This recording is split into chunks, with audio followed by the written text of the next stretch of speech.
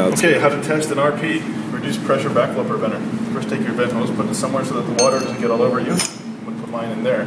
Next thing you want to do is, assuming the water to the building is on, notify management you're going to be shutting the water down. Shut the water off. First test we're going to do is the relief valve, the relief vent. So we're going to attach our high hose to test cock number 2. We're going to attach our low hose to test cock number 3. Open the low pressure zone first to less impact on the gauge. Open the high pressure zone. Let it bleed out a little. Next thing we're going to do is we're going to close high, close low, close vent, and then we're going to open high, and then we're going to put our hand underneath the relief vent. We're going to open low just a little bit so that the needle starts to drop slowly, and this must dump at 2 psid or greater. You can see it stopped there and it started to dump at about 2.4 psid, so that's a pass. We're going to close the test cocks. Let's open this up, let it bleed out again. Okay, next test we're going to do is spring tension of check valve number 2. So low hose, test cock 4.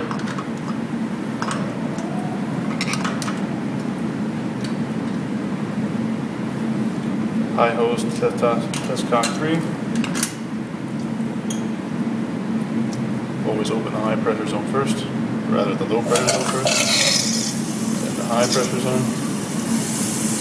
Then bleed the air out of the gauge. And then close high, close low,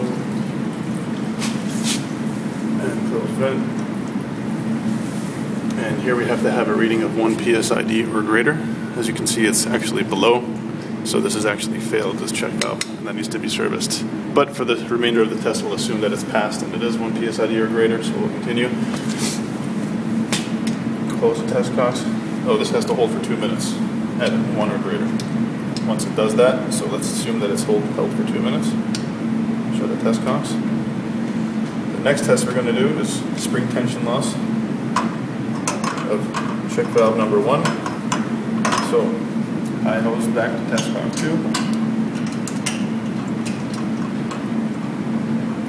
Low hose to test cock 3.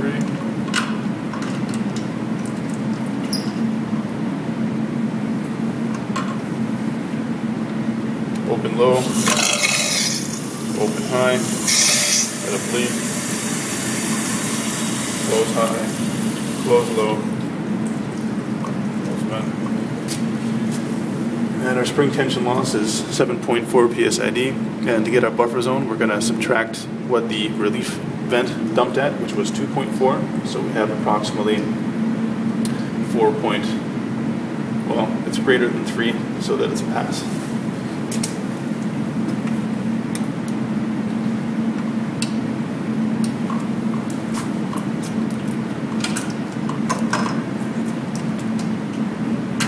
Okay, the test is complete. Next thing we're going to do is just do a static pressure test. So we're going to attach the static gauge to test cock number 1.